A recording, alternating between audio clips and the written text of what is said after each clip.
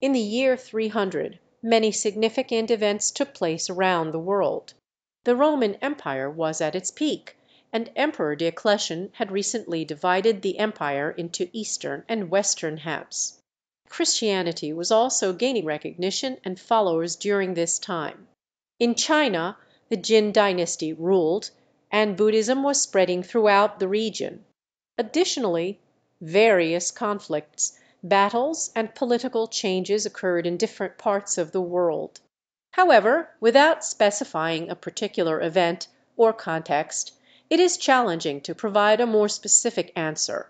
Can you please provide more details or specify which event or region you are referring to in the year 300?